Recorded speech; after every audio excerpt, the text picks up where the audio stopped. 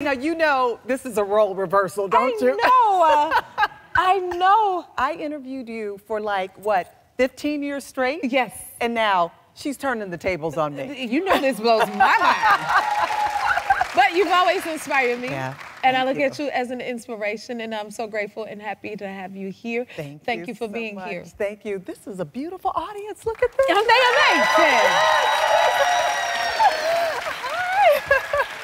Wonderful.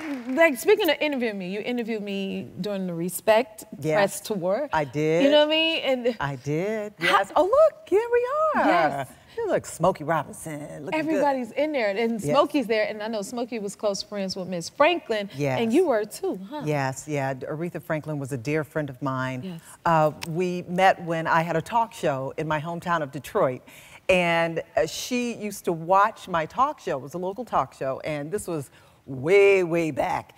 And I remember she called the station one time, because we didn't have cell phones back then. That sounds like Miss Franklin. At one of her Christmas parties back in the early 90s, I think that was.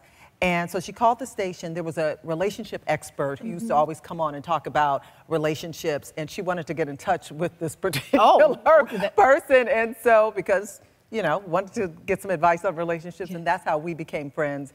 She would invite me to her Christmas parties, and we would talk on the phone, and that's at her house. That's at one of Aretha's parties at her home. So that means you got to taste some of her good cooking. Oh, she could cook, girl. Ooh, I could imagine. Yes, and I remember one time she, at her house, I think it was that time, she sang. Like she I was sang. going to ask about that Yep, too. she sure did.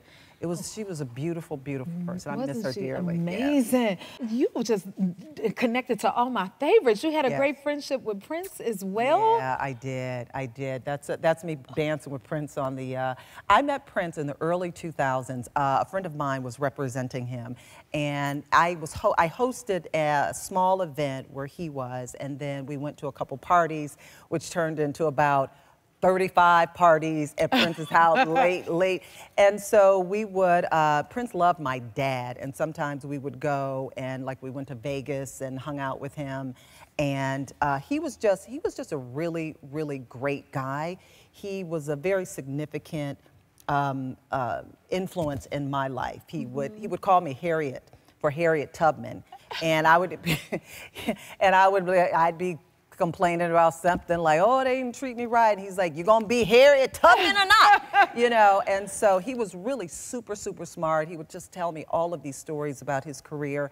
And he was really a connector of people. Yes. Many of my friends today, I met through Prince. So yeah, I miss him terribly. And Aretha.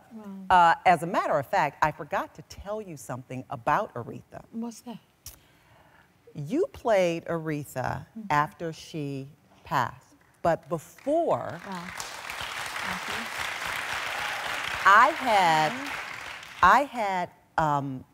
was on the phone with Aretha and telling her we were going to set up this interview with her. Anyway, I went to interview her, and I was talking about her life, and I asked her who would she want to play her.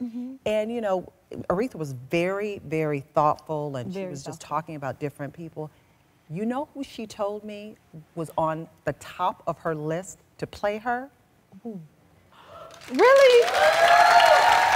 Thank you, Shaun, for sharing that with me.